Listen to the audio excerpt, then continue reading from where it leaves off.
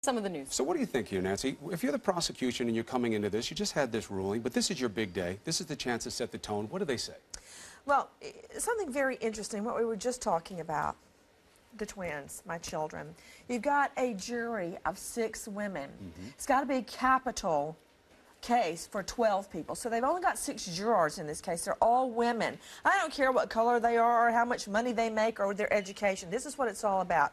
Some of them are mommies. Some of them are wives.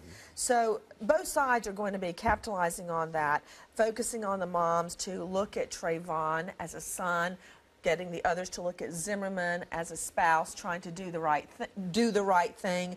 The state lost a big argument, but frankly, I think both sides lost in this, but it was not a surprise. It's just like the first time fingerprints were allowed in, or DNA, or fiber comparison off sheets or carpet. You've got to pass a test. There, it's called a Fry test. Is the science acceptable? Like a fingerprint. I remember when I tried cases without DNA, people. It wasn't that long ago.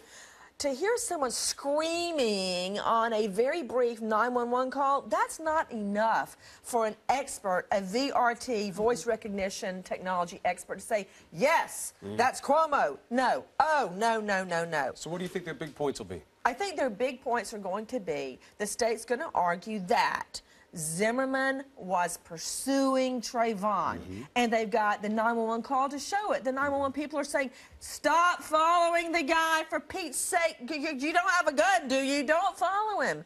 What the defense has is, hey, if somebody were beating my head into the cement, I'd shoot him too. So, true, that sounds like self-defense, that Zimmerman was afraid for his life and he shot Trayvon. But you've got the problem that Zimmerman was the original aggressor by following Trayvon, the boy. He is a boy. He's a kid. That's going to be a big factor in this case. We're clearly at the beginning of what could be a pretty long process. Do you think the families should testify, will testify? What impact do you think I think they absolutely will be in the courtroom as to whether they can testify. Right. Now, even though they're not allowing these experts in about who's screaming in the 911 call, there's no way the judge can suppress a mom getting on saying, that's my son. Oh, that is Trayvon. Or a wife saying, that's my husband. That's him screaming. I recognize his voice. In that capacity, they may very well testify. But they can't get on and talk about their pain or their loss or their suffering at this stage. At this stage. We're going to have